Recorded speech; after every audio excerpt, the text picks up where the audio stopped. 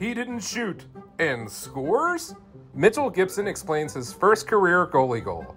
Definitely a unique one. Never gone through that in my life, my first one. So we got a penalty. A rebound came, hit off my stick to the back corner. Puck went all the way down. I didn't even realize it at the time. Everybody kind of celebrated. No one really knew what was going on. And I remember my goalie partner down there, Garen Borkland, grabbed the puck from the ref, and I was like, oh, that's a strange thing to do. And they took a little bit on the announcements to announce my name, or announce a name for the goal. So after like a pretty significant pause, I was like, maybe this could be me. And then they announced it. So it was one of those things where I was obviously happy and a little bit perplexed as to the whole situation, but we're trying to kill a penalty at the same time. My parents were actually there.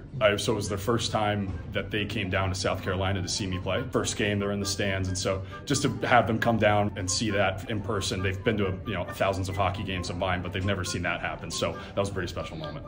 They were all making fun of me. It was one of those things, just laughing, great snipe, all that kind of stuff. Yeah, they all just thought it was the craziest thing ever, and yeah, we just, a lot of laughs after. Oh, the goal puck? Yeah. I gave it to my parents. I gave it to my dad immediately. He was flying home the next day. I said, I don't want to lose this thing. You take it. And he's got a little stack of pucks in his office. So that's in better hands there.